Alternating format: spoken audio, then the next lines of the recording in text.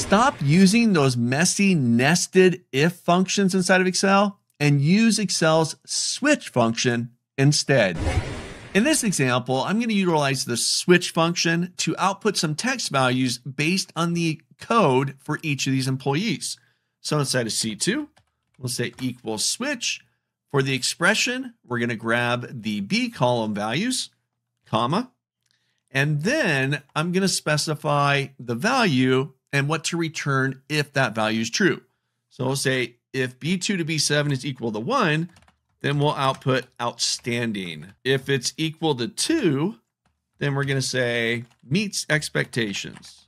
If it's equal to 3, then we're going to say needs improvement. If it's a 4, then they failed. And if it's anything else, if it's not 1, 2, 3, or 4, then I'm going to say unknown. I'll close my parentheses. I'm going to hit my enter key, and there's my results.